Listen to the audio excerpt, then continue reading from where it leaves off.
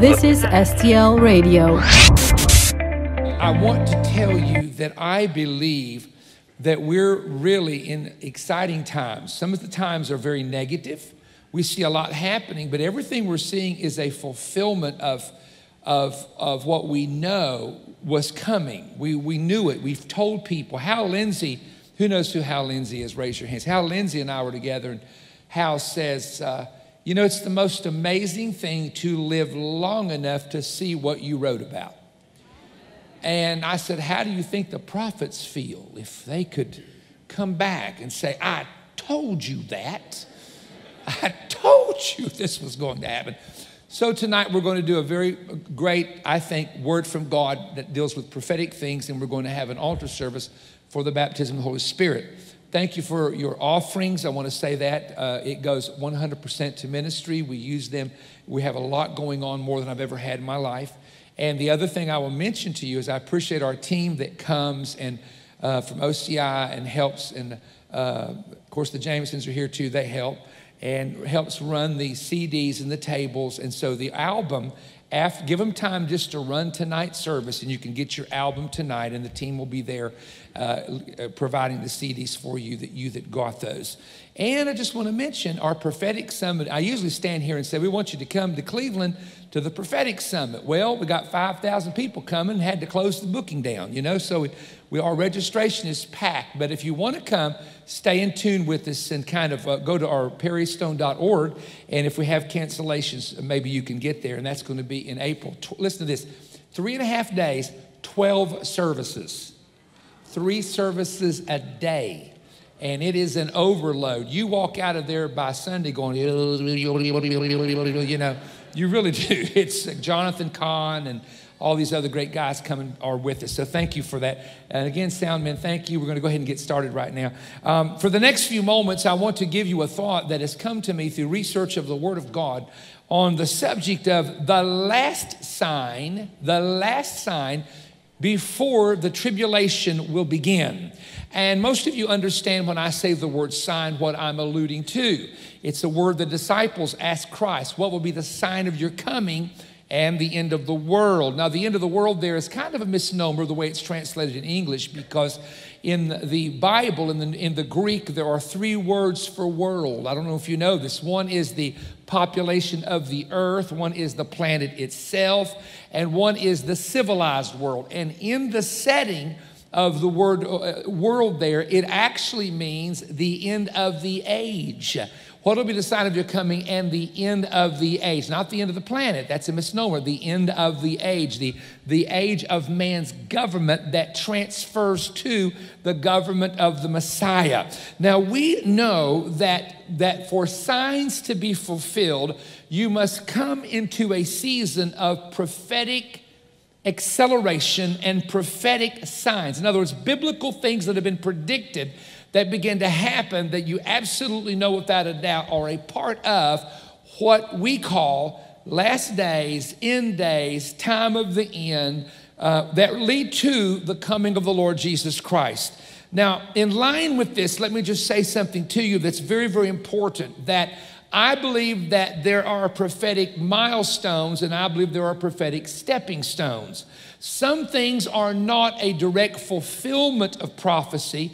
They are a part of a fulfillment. I'll give you an example. The flu in China, they now say at least 100,000 people probably have it, and they're still spreading it, would be considered pestilence in different places. Matthew 24, verse 7, when you study the Greek word pestilence, which means a plague that can end in death. Now, is that fulfilled, Matthew 24? Yes and no, because he says pestilences, meaning one is not the fulfillment. Many happening becomes the fulfillment. Here's another example. Earthquakes in diverse places. There's always been earthquakes. But the question is this, is it one big one? No, it's plural. It means a series, a succession of them that happen at certain times.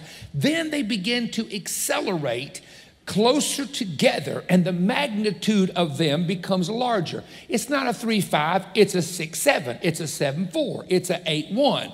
And this is how the signs of the time in Matthew chapter 24 work. And one of the interesting verses in Luke, and I've got to show you this, in Luke's Gospel, chapter 17, there's a few verses, but chapter 21 is very significant because Luke 21 and Mark 13 and Matthew 24 all sort of deal with the same predictions that Jesus is giving to his disciples of what to look for before he actually returns. And when you start looking, you say to yourself, I've had critics say this to me, oh, preacher, come on. Always been earthquakes, always been famines. There's always been pestilence. There's always been war. Dear God, World War I, look how many people died. Then World War II came along. So you're telling me that we're in the time of the end based on what? This verse.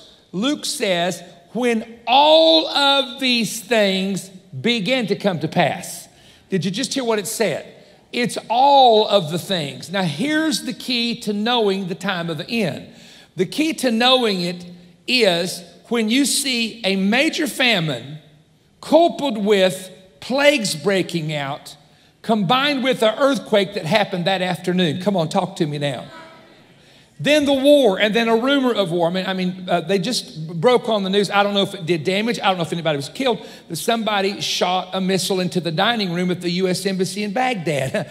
Woo, somebody's in trouble.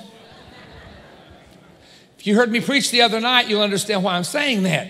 So the point is that it's when everything starts happening at once, that verse, that verse, that verse, that verse, that verse, then it starts happening at once.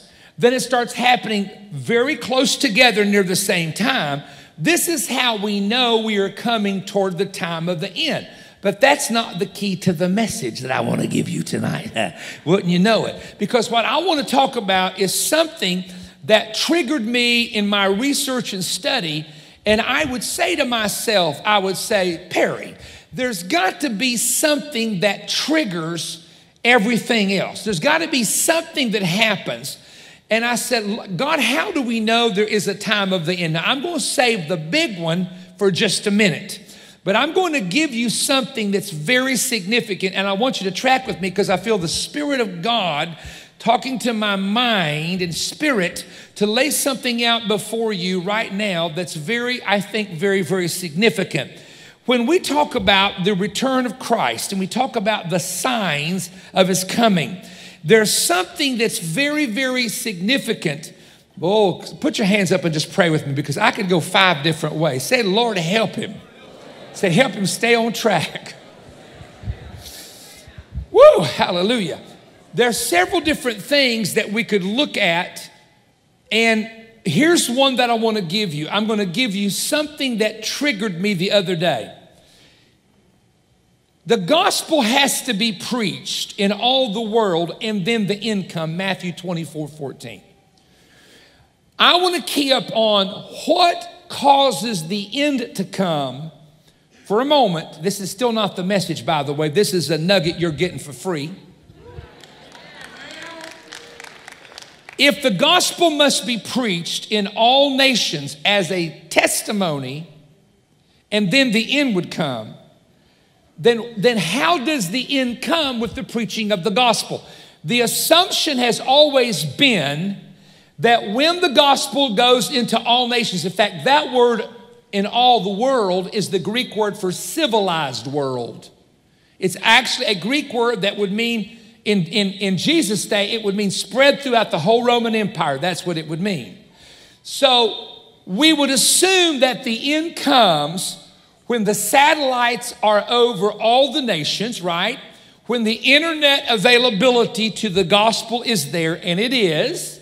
Missionaries are all over the country, and they are.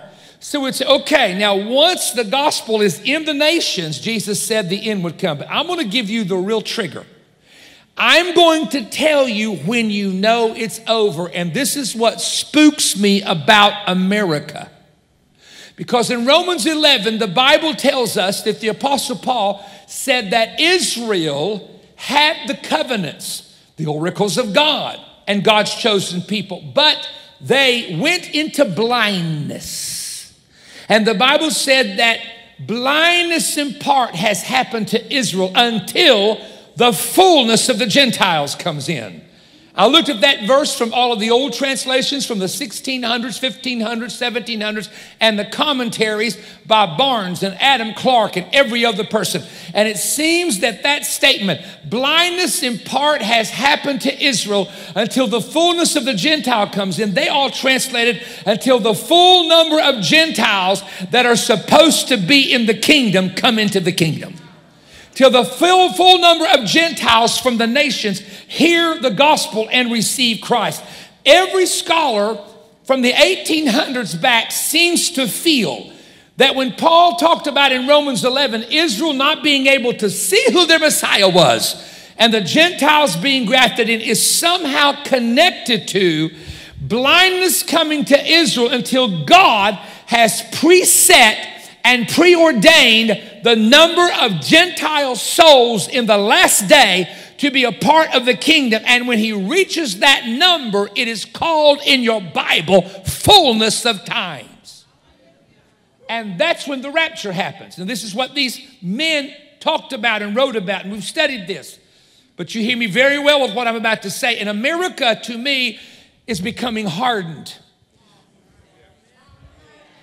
People have gone beyond picking sides. They have gone beyond their political and spiritual opinions. And now you see people who are completely, totally hardened. A lady that was here, that was a partner, showed me a text. She says, I went to text my ex-husband. This was his old number. And I was going to tell him that I'm in church. And I get it back that you've got the wrong number. And there's a satanic pentagram on her screen. And whoever this was says, I am a Satan worshiper, and I don't want to have anything to do with your lying Jesus. This is how hardened people are becoming. They're turning to witchcraft. That's the most popular religion right now in America, popular. They're turning to the occult. They're turning to the New Age. They're turning to Satanism. Now, stay with me until their hearts are becoming hard. Watch. Blindness happens to Israel until the fullness of the Gentile comes in. And then, ladies and gentlemen, if you'd like to know or you want to know what happens after that, watch this. What happens after that is Israel's eyes are opened and the Gentiles' eyes go blind. Read it in Romans chapter 11. It's stunning. That's what Paul talks about. Now, here's how I know we're still not on the message. We will get there in a minute. But I've got to give you this nugget. This is how we know, ready, that we have reached the actual time of the end and it's all about to be over. It's in Revelation. It's found 3 times, and it says this. One verse says, and when the judgments came and the sun began to scorch men, men did blaspheme God and his tabernacle in heaven. Then it says 3 times, here's the sins. They repented not of their fornication, nor their sorceries, and that word is pharmakia, which actually would mean drug addictions. Their idolatry. 4 sins in the tribulation that are listed in the book of Revelation. 3 times, you hear me, it says, and men repented not. When a plague can hit where people are dropping dead in hospitals on the road and men are not repenting, we've just about reached the end. When an earthquake comes to a city and takes it down and people are blaming God for it and cursing God's name. This has happened recently and they won't repent.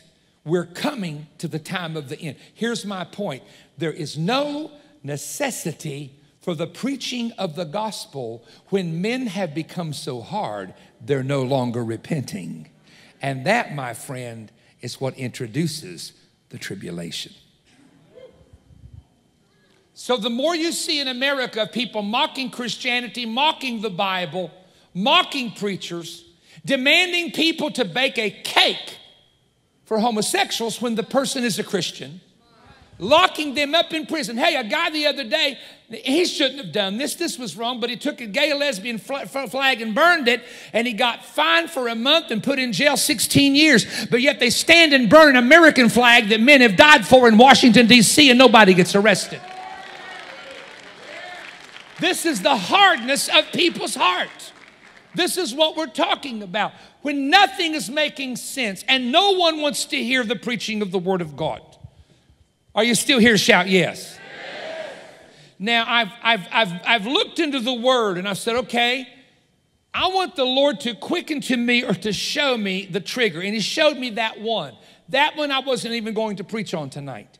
But that's definitely one. Let me ask you something. Can anybody see it? There was a day when you'd have a gospel meeting and people would show up and their hearts were tender. Back in the days of Billy Graham, all of New York stood on the street. Los Angeles, what did he have? Like an 11-week revival and famous people coming to know Jesus. It does not happen now. Men are becoming hardened. That's a sign. But it's not the main one. Somebody give the Lord a praise while we get ready to go into this. Somebody give Him a praise.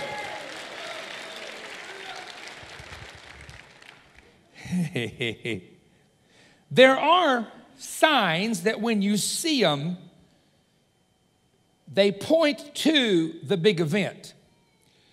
When Christ was about to come to the earth, it said, behold, the Lord will give you a sign, Isaiah 7:14. A virgin shall conceive and bear a son, and they shall call his name Emmanuel. And then in Luke's gospel, the angel Gabriel comes to a virgin by the name of Mary in the city of Nazareth and begins to inform her that she will conceive a son and call his name Jesus, and he will save the people from their sin. So when a virgin conceived of the Holy Spirit, the seed of the Son of God, it started, as we would say, the ball rolling for the Messiah to come. One sign, just one sign. When you see and hear that a virgin has conceived, then you'll know this is the sign. God, I feel the Holy Ghost myself. I don't know what you feel, but I began to feel something in this place. Then Jesus says, now when you see Jerusalem compassed with armies, know that the desolation thereof is nigh. And get out of the city and don't look back. And if you're on the rooftop, don't come into the house to take anything out. Now, he was telling them something. He was saying there's going to be an invasion. The city's going to be destroyed. And I'm going to give you the sign to look for when it happens. And I've studied the works of Josephus on the destruction of Jerusalem. I've studied 3 of the early church fathers. Eusebius was one of them. Origen was another one. And here's what's amazing. Are you ready? In 66 to 70 AD, 66, 67, 68, 69, 70, for 4 years, Vespasian had the city of Jerusalem surrounded. He was elected emperor. He pulled out. He got his son Titus to come in with the army. In the break between the time Vespasian left and the time that Titus came in, there was a small opening window. According to early church fathers, an angel of the Lord came to the elders in Jerusalem and said to them, the destruction is coming soon. Get out and go to a place called Pella. The angel told them where to go. Philip Scaff, History of the Christian Church, records the event that Christians began to pull up and uproot. What did they do? Let me tell you what they did. You can read this in the book of Acts. Why did Barnabas sell property in the city of Jerusalem? Why did Ananias and Sapphira sell property in the city of Jerusalem?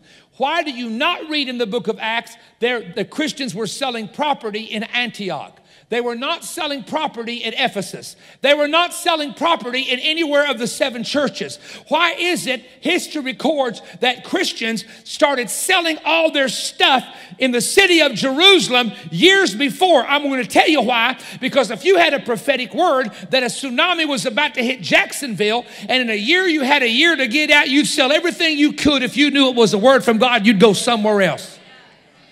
And people that believed the word of Christ, believed the destruction was coming, they start selling their stuff. They didn't do it anywhere else, but they did it in the city of Jerusalem. And God is so amazing, because years before they moved from Jerusalem to Pella between 66 to 69 AD, years before, a bunch of apostles went down to Pella. Pella is a city that was located across the Jordan River in the country of Jordan, not far from the Sea of Galilee. In fact, it's not, when I say not far, just so you know the area, down into Jordan. You know what they did? They had a revival. You know what happened in the revival? They had miracles. You know what happened in the revival? Demons came out of people. You know what happened in the revival? Healings started taking place. And that whole city turned toward the Christian faith. Watch this. So years later, when the Christians left Jerusalem, they were welcomed with open arms because the revival had already hit.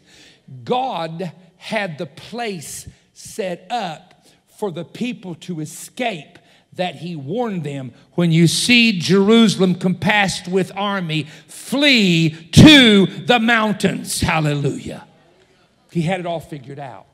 Now, the sign was, when you see a trench dug, this is in Luke, when you see a trench dug, Josephus said they started digging trenches. When you see a trench dug and you see the city surrounded, get out. Any way you can, get out. So watch this. The sign of the destruction in 70 AD, which occurred by the 10th Legion, who killed 6,000 Jews on the temple platform and in the city of Jerusalem, who burnt the temple to the ground, and when the fires cooled, toppled the stones of the temple to peel the gold off that was melted. Before it happened, there was 1 or 2 signs. And Jesus said, when you see it, you got to move. Are you still tracking with me? Say yes, amen. I'm going to give you 1 or 2 more. I'm going to give you maybe 1 more here. Now, in Acts chapter 2, Peter is preaching on the day of Pentecost. I want to read this verse to you from the King James translation of the Bible. The Holy Spirit has been poured out. 120 are recorded. There may have been less, there may have been more at that moment, because that was a recording of those in the upper room. We assume they all stayed for this event. They're speaking in tongues. The fire of God has fallen. The city of Jerusalem near the temple is all in topsy-turvy, trying to say, what meaneth this? What is going on? And Peter said, it shall come to pass in the last days, saith God, that I will pour out my spirit upon all flesh. Your sons and daughters shall prophesy. Your young men shall see visions, and your old men shall dream dreams. And upon my servants and my handmaidens I will pour out my spirit in those days, and they shall prophesy. I will show wonder in the heavens above and signs in the earth beneath, blood, fire, and vapor of smoke. The sun will be turned to darkness and the moon into blood before the great and notable day of the Lord comes. Peter did not make that verse up. If you're not familiar with this, Peter has quoted almost verbatim the prophecy given by the prophet Joel. And when you go to the prophet Joel, he's 3 chapters. The first chapter, he talks about complete ruin. The locust has eaten, the palmer worm has eaten, the caterpillar has eaten. A northern army's coming to destroy the place. Then the second chapter, he talks about restoration.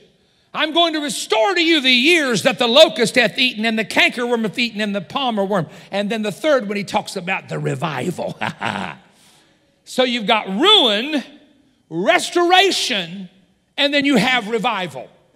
But and I'm a King James guy. I've been quoting the King James since I was about 15 years of age. If I go and read another translation, my mind kicks to King James. You understand what I'm saying? I'm the thee, and the therefore, and the shout. And that's just, how many like that version? Raise your hand. Good, that's what my Bible's in. So that's why they get it, because 1611. That's the version we use. Now, I want to show you something, though, and I have done the word study from the Greek New Testament and from the Hebrew and can prove to you what I'm saying is correct. When Joel is talking about the restoration of Israel, the Babylonians had come in and messed up everything, burnt the temple down, took the Jews captive, and God is telling him it's not going to end this way. I'm about to restore some things. But it's one word. Look at your neighbor and say, he said one word. He said one word.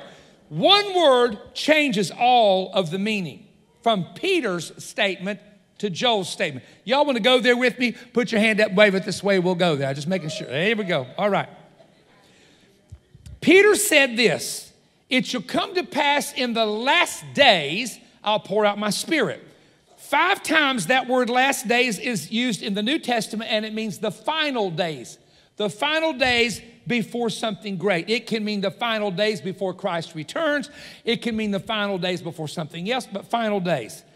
In Acts 2, 1 through 4, He said it's going to be poured out on men and women, servants and handmaids. Do you understand that it was rare for a female to have the anointing on them anywhere in the Old Testament? It was predominantly a man thing. Hello. Your men were kings. Your men, except for Deborah, were judges.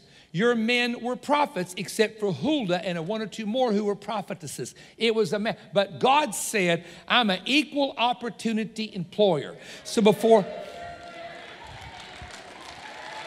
So long before in the 1960s, the sexual revolution came. In the 1980s, the feminine revolution came. Long before everybody said, let's make women equal with men, God comes along and says, well, they are different. I created them different. But just so you'll know, when we get to the last days, I'm going to pour out my spirit on both of them because I need both of them to do what needs to be done in my kingdom.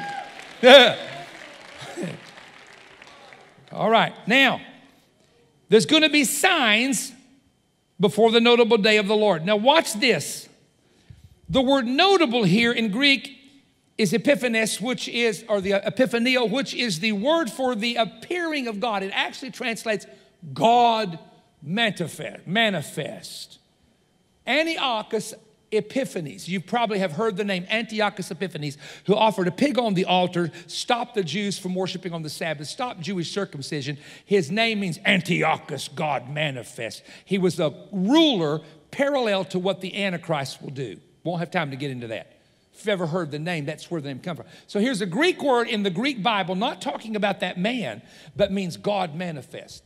So all of this will happen before God manifest, or what? Before the rapture.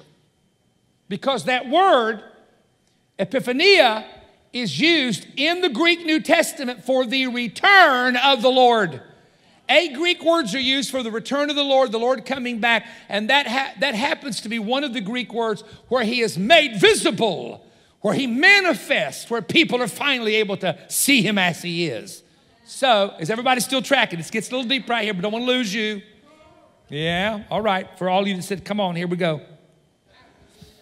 I will now go to Joel chapter 2 and read what Peter quoted. And you tell me if you find a different word here that it changes the context and timing of everything. For it shall come to pass afterwards that I will pour out my spirit upon all flesh. Your sons and daughters shall prophesy. Your old men will dream dreams. Your young men will see visions. And also upon the servants and upon my handmaids in those days, I will pour out of my spirit. That sounds, if you're not careful, you'll think it's exact word for word. It's not. I will show wonders in the heavens and in the earth, blood and fire, pillars of smoke. The sun will be turned to darkness, the moon to blood, before the great and terrible day of the Lord comes. Now, it sounds like it's the same prophecy, but there's one word Peter changed that was not the word Joel used. And you've got to hear me and get this explained in your spirit. Peter said the outpouring will come in the last days. Joel said it'll come afterwards.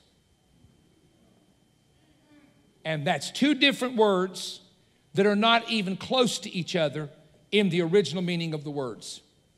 So to explain this, here's what we have to go back to. Many nominal people believe that speaking with other tongues passed away a long time ago, either with the death of the Apostle John, the last apostle, or with the completion of the 27 books of the New Testament canon by the 4th century. And it's called the doctrine of cessationism, meaning that the miraculous gifts of the Spirit, including tongues and interpretation and prophecy, have ceased somewhere by the 5th century.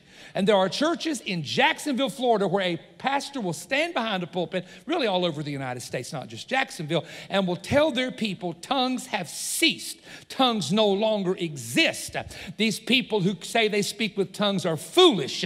They are deceived. It is a bunch of jibber jabber. Some will go as far, and this is close to blasphemy, and say it's of the devil or it's satanic. So they're going to give you all these reasons why, and here's what they say. It is Peter. Can you mind if I change my voice and act like one of them preachers?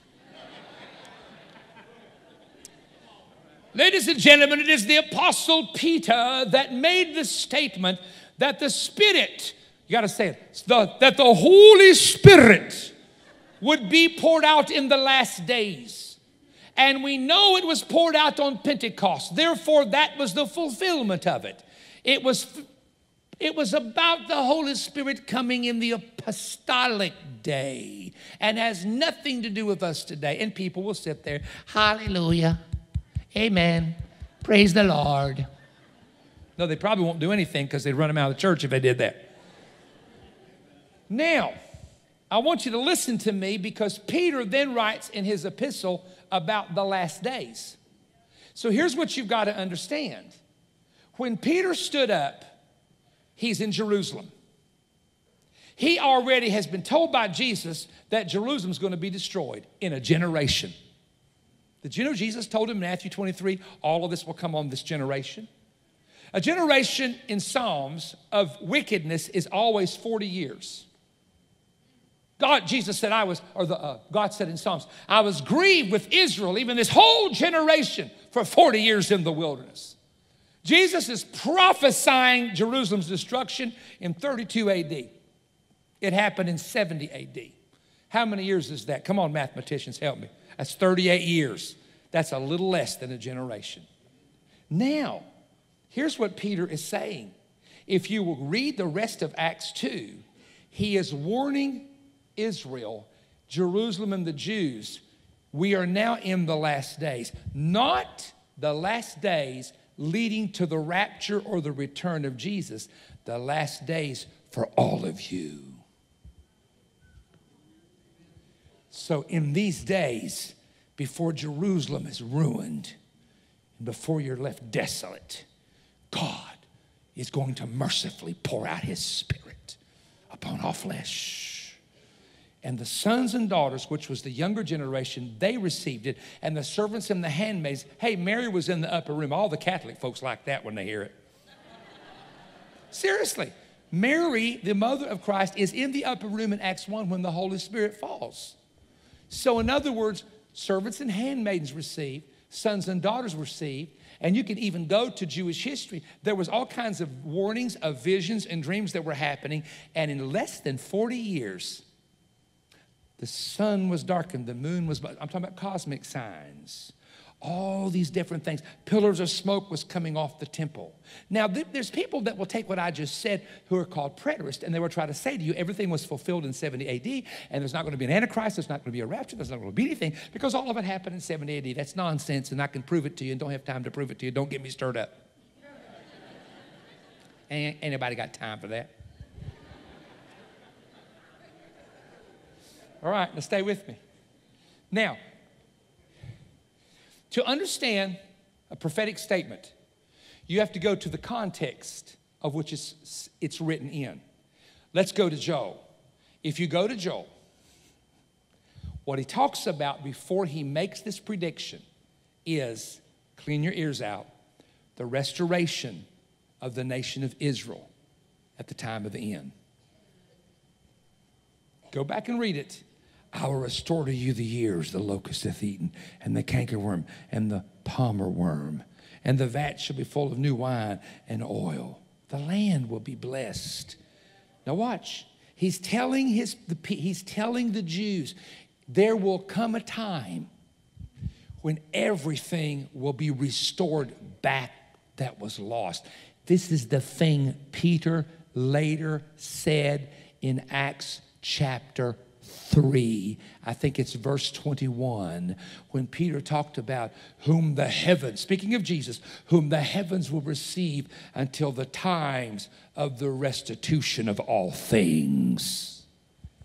He was predicting in chapter 2, the last days were upon him, but he wants to remind people in chapter 3 what Joel mentioned,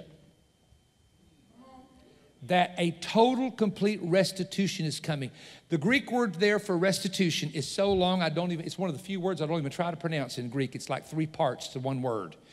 And that word means to restore an estate to its original owner, to restore land back to the original people, to restore a bone that has been broken, to restore a pothole in a road. I'm telling you that one statement in Acts tells you that the heavens will keep that the heavens will keep Christ in it. He will remain where he is until the restitution of what? Number one, the restitution of Israel as a nation, 1948. Number two, the restitution of Jerusalem as the capital. When did that happen? 1967. Number three, the Jews returning from Russia in the North Country. Where would that start happening? 1989. Number four, the restitution of the latter rains. When did that start happening? 1992. Number five, the desert blossoming like a rose. Isaiah 27, Israel will blossom and fill the world with fruit. When did that start happening? In the year 2000, when they started putting all the farms in the Negev desert and down in the Atava finding underground water. So in other words, ladies and gentlemen, there has been a restitution of everything the prophets have talked about up till this point. I'm going to tell you something in the Holy Ghost. I'm going to tell you something you need to hear. I've studied this book every day of my life, and I'm here to tell you there is not one thing left except the war of Gog and Magog, and it could happen in the tribulation. It could happen at the beginning. It could happen somewhere before the rapture or right after the rapture. We don't know, but I'm telling you that's the only thing left that specifically has to take place where there is a restoration. The Bible said there have to be a great army, and Ezekiel, they are a great army. The Bible said they got to dwell in unwalled cities. They are in unwalled cities. The Bible said it happens when Israel is restored. They've been restored. So here's what I'm trying to say. If the heavens hold up Jesus until the time of the restitution of all things, it simply means it can't be much longer till the heavens let him go and the heavens release him to the earth and we are caught up to meet the Lord in the air and the dead in Christ are going to rise. Help me praise him now, somebody in this house. Woo!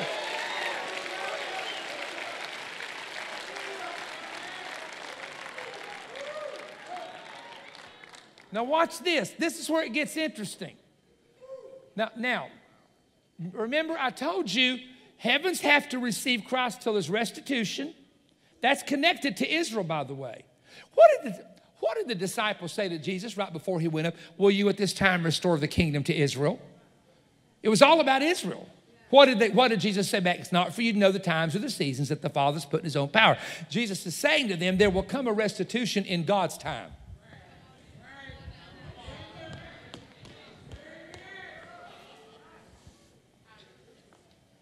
From Adam to Abraham. I've got this in books. And you've got to add the number 2 years after the flood in the book of Genesis. You got to put that 2 in there.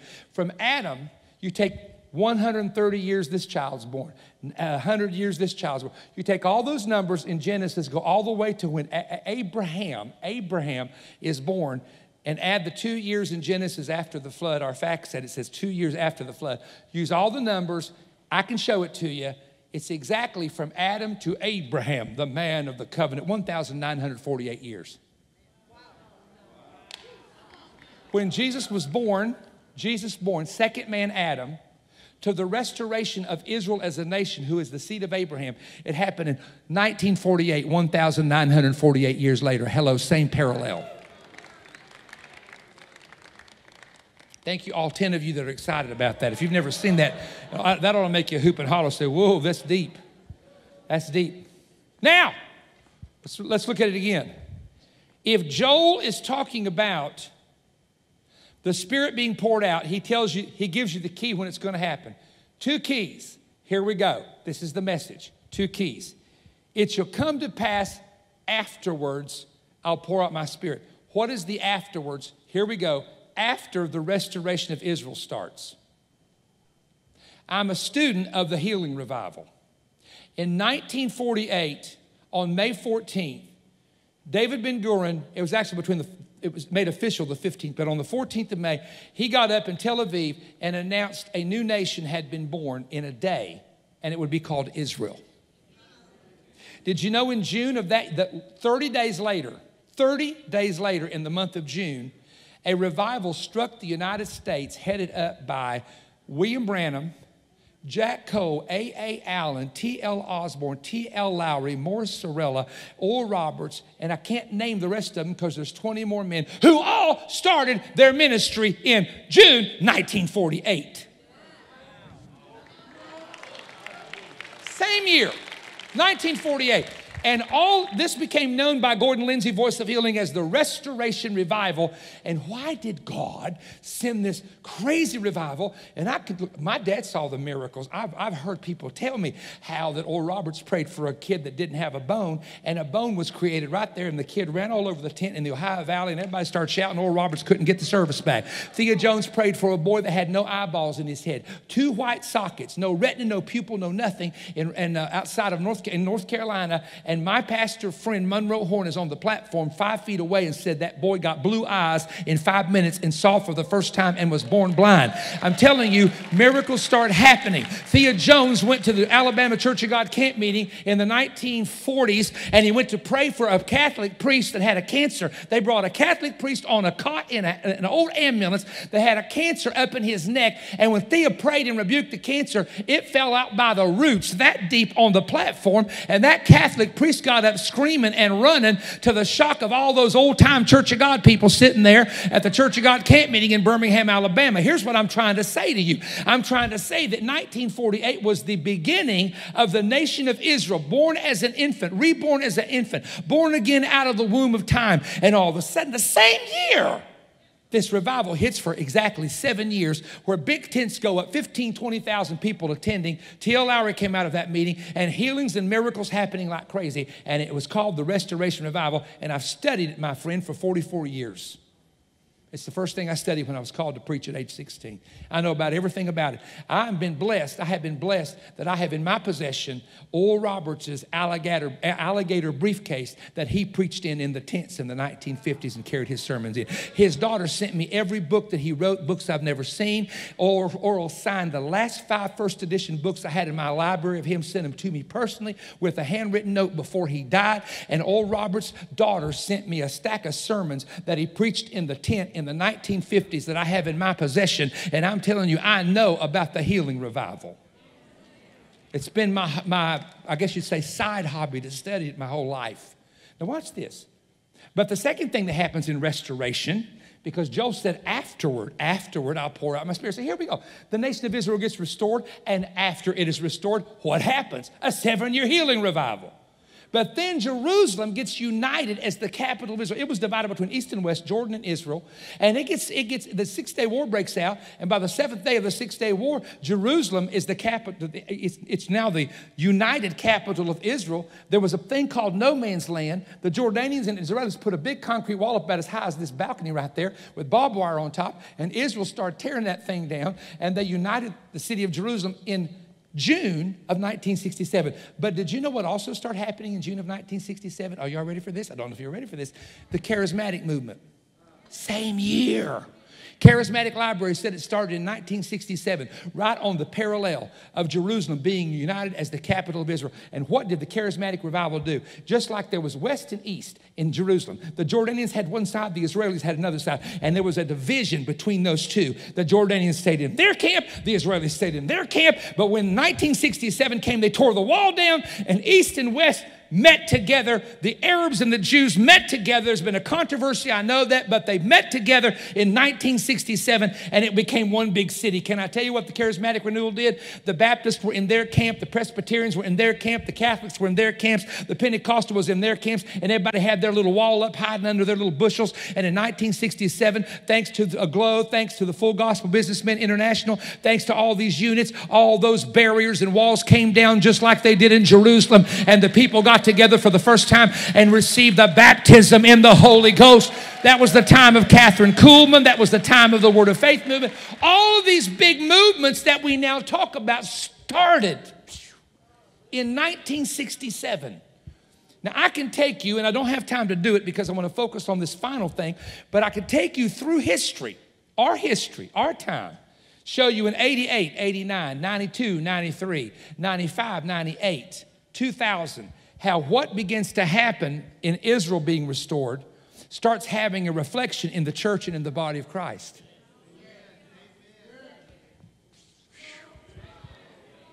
So watch this. It'll come to pass afterwards, I'll pour out my spirit on all flesh. So we got that down, right? We know what the afterwards is. It's after the restoration. Here is your big key of the coming of the Lord. Here's the trigger. It's right at the end of this verse, and I'm going to read it to you. You don't have to go there. I'm going to read it to you. He talks about watch the cosmic signs in the heavens. You all know about the 4 blood moons that happened a few years ago on Passover and Tabernacles. That was a huge sign. People still haven't quite got that, but it was. The sun will be turned to darkness and the moon into blood. And actually, rabbinically, it doesn't mean the moon's going to have blood all over it. People are going to kill each other on the moon. It's a lunar eclipse, which Israel's emblem is based on moon cycles and not sun cycles because God didn't want them worshiping the sun. The festivals occur when you see the sliver of the moon or when the moon is full. There's 2 festivals that come on full moons, Passover and Tabernacles. So the moon has always been an emblem for Israel. Remember when Joseph had the dream, the sun, moon, and stars bowed before him? And what does his dad say? Well, I, your mother, and your 11 brothers bow. The 11 brothers are represented by the 11 major constellations in heaven. If you count Joseph, that's 12 constellations. The sun represented the daddy, and the moon represented the mother. There's a woman in the Bible. The sun is under her feet. The moon's above her head. 12 stars on her head. Revelation chapter 12. It goes back to the story of Joseph. It's the nation of Israel. Am I overloading you? The sun shall be turned to darkness, the moon to blood. Watch. Before the great and notable day of the Lord. Before the great, this is how Joel says it, and terrible day of the Lord. Do you know what the great and terrible day of the Lord is? It's the day of vengeance. It's the day of wrath. It is known in the New Testament as the great tribulation. So he says, the restoration will come before the tribulation. The cosmic signs will occur before the tribulation. And I'll pour out my spirit on your sons and daughters before the tribulation. The last, God, I thank you. The last great sign, and I want everybody to hear this because I am thankful to God I get to be a little part of this. The last great sign before Jesus comes back is the great outpouring on the sons and daughters of the servants and the handmaidens. And in case you didn't know who that is, that happens to be your kids, your teenagers, your children, your grandbabies. Come on, they're going to be some 5-year-olds speaking in tongues. I believe it. I believe they're going to be some 5-year-olds just laying out getting the baptism of the Holy Ghost. You better praise God for your children. Hey, they're going to be in on this thing. They're going to be in on this thing.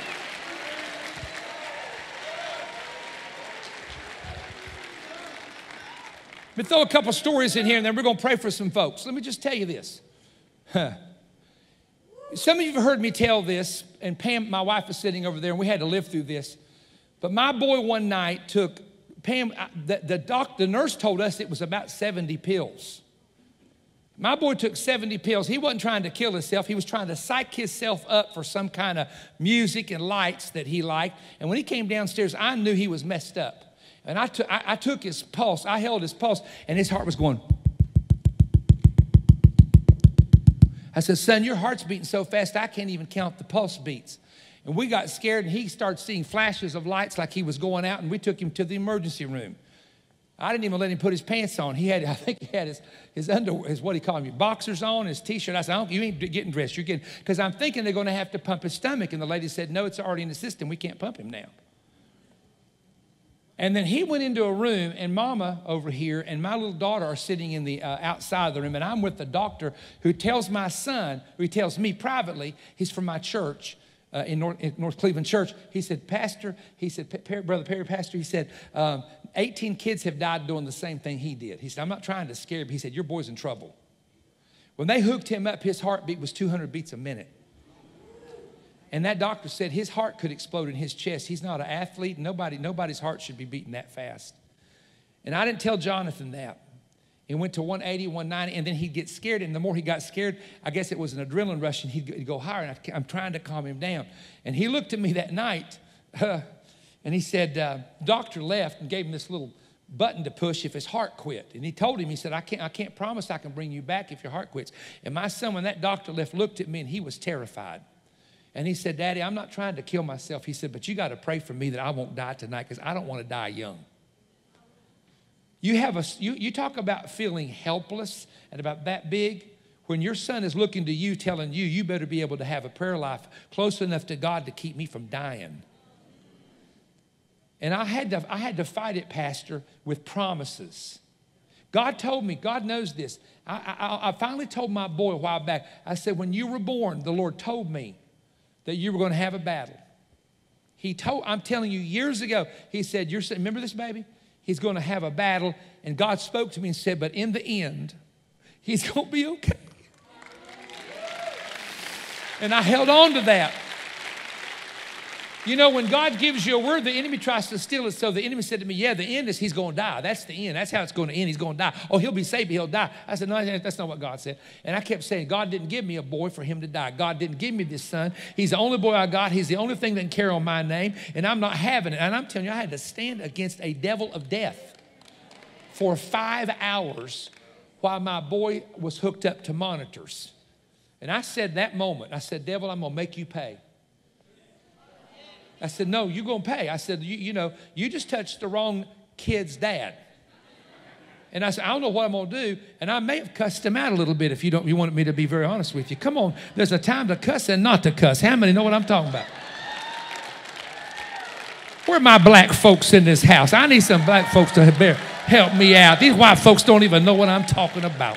Come on, you got an auntie and a grandma. When you tick her off, she said, buddy, you better watch out. I'm going to take a baseball bat after you. No, you let your boy die and you know it's the devil. You'll take a different. It ain't no little, oh, Jesus, we just ask you, Satan, get your hands off of him now. You let it happen to you. You'll find out just how you get stirred up. I may have shot him a bird while I was talking. I don't know.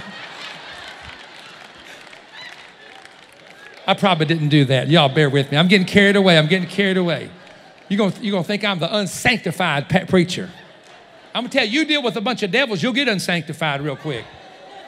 I wish somebody would help me in this house. I feel like I just lost this whole place. I wish somebody would help me. When you're fighting the devil, there comes a time to tell him, shut up. Do you understand when Jesus said, hold your peace? I looked it up in Greek. He didn't say, hold your peace. He said, devil, shut up. God Almighty, shut up, devil. Shut up. Shut your mouth. Get out of my life. Shut up. My boy came and asked Mama for prayer one time. Me and Mama prayed. My wife is quiet, but I heard her walk up the steps to the room and say, devil, I want you to know I'm the mama of this house. That's my boy you're messing with, and you're not going to. I remember her prayer. I just sat down in the theater room and said, go ahead, go ahead, go ahead. It's 3:30 in the morning. I'm tired. I'll just go to bed. Mama, why you pray? Because when you get Mama stirred up and the devil trying to take out your kids and you know you got some faith left in you, there's something that'll rise up on the inside. Shut your mouth, devil. You get out of space. I'm not having it. You ain't taking my babies. I've been there. You look at me. I've been there. Huh. 5:30 in the morning, they wheeled him to a room, and the nurse is in there, and I'm going to stay with him. I'm not leaving him. They said, we're going to have a counselor come in sometime tomorrow. I said, that's fine. But I said, ma'am, I ain't sitting in that chair sleeping. I'm laying right beside my boy in that bed. She said, preacher, we're not supposed to let you do that. But we know you, and you're paying the bills. So help yourself. And I told my boy, I said, slide over. He said, Dad, what you doing? I said, I'm laying beside you till you go to sleep and this thing's over. And I laid there and said, Satan, I want you to know something. You got me provoked. And I'm not on some emotional trip right now. I'm coming after kids. I'm going to help somebody else's kid to prevent this from happening, devil. I'm going to help somebody's kid. I want you to know. And I didn't know what I meant. And let me just tell you the bottom line. I built an $18 million building that holds up to 5,000 young people without chairs and started something called Warrior Fest every year. Right now, in the month of January, and this has never happened, Warrior Fest 1 has 4,400 kids registered. Warrior Fest 2 has 6,800 kids registered. And they will fill that hall up on a Friday night, Saturday morning, Saturday afternoon, Saturday night, and then we lay hands on every one of them in the building on Sunday in what's called a fire tunnel. And let me tell you something. Every time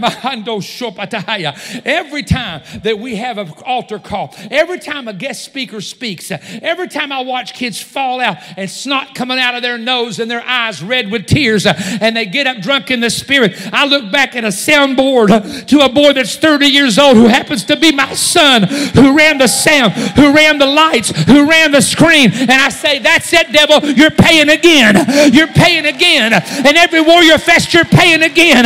Glory to God. Hallelujah.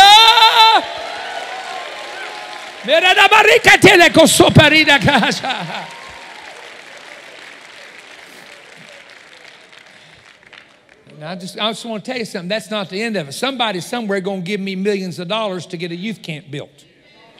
You hear me? Oh, I'll come back and tell you one day. You all act like you don't believe it. I've had to pray in $40 million for my ministry. I've had to pray it in, and I'm going to pray till some millionaire can't sleep at night that's got money, and God's going to give him a vision of my face. Yes, sir. Because I ain't finished yet. I'm not finished paying the enemy out. I'm not finished what God has. I'm not finished with what the Holy Ghost wants to do. We're on the verge of something big.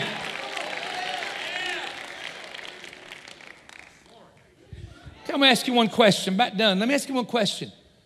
Why is the battle so big on this generation? Have you noticed it? I mean, it's drugs, it's alcohol, it's pornography, it's homosexuality, it's transvestite. I mean, you got these things that they're battling, they're struggling with. They're struggling with their identity, they're struggling with their sexuality. There's just like this really huge. And I never saw this like growing up like this. Have you? If you're 50 or 60, you have to say, we never saw this growing up. And instead of me focusing on how did we get there, I asked the Lord, I said, you tell me, Father, why? And he spoke to me and he said, because son, now you listen to this. There was 2 generations that had a promise. The generation that existed when I was born, he fulfilled 39 major prophecies, just Jesus, in his ministry and suffering, and over 300 if you add John the Baptist and all the other. Jesus had a generation with 300 prophecies fulfilled when he came. Crucifixion, death, burial, resurrection, born of a virgin, born in Bethlehem, sold for 30 pieces of silver. It's all in the Bible. Laid in a rich man's grave, Isaiah 53, his stripes were healed, 300. And he said to me, there's only one other generation that has a great promise. And it's this one. Because I said, after the restoration, I'll pour out my spirit.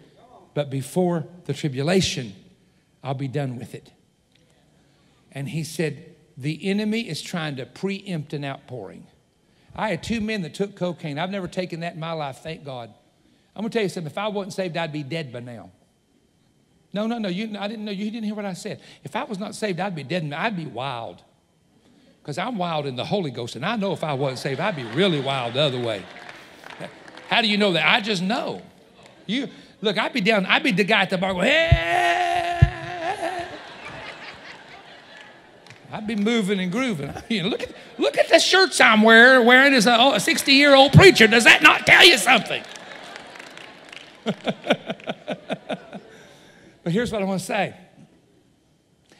The battle is on because God is about to do something big. I'm going to give you one word, and I think when I was here last year, I may have told this, but I want to add something to it. Can I add something to it? I get a call one day from a man. I'm not going to tell you who it was. He's a very close friend, and he was in the city of Jerusalem, and he'd gotten back from Jerusalem. He said, I got to tell you what happened to me. He said, I've never had nothing happen like this in my life, and this is a very, very good, everybody here would know him. Godly man. And he said, we were in Jerusalem, and my wife and I were sleeping, and a rainstorm hit. And it hit so hard that it felt like it was going to pelt the hotel down, just the rain. And he said, I laid there and tried to go back to sleep, and I got into a zone where I heard the voice of God in the rain. An actual voice, not in my mind. And God began to speak, and he said, I started crying so convulsively. My wife said, what's wrong? He said, don't say nothing. Turn the light on, go over there to the desk, get a piece of paper, and write everything I tell you. And the Lord spoke to him in the dream. And I'm going to say this publicly because this is what God told this minister. He said, and I'm going to have to paraphrase it. He said, God said, I'm about to do something big. I'm coming down to do it. I'm coming to the earth myself to accomplish it. And he said, too many churches are denying my spirit. They're trying to make the people so happy that they're not even allowing my power to work. And listen to this. And God said, when I do what I'm about to do, I am going to bypass every one of those churches. Every one. They will not encounter what I'm about to do. But for every man or woman of God that has never denied my power, never denied the gifts of the Spirit, and has allowed me to work, I'm about to visit them in my power and spirit in a way they've never experienced before.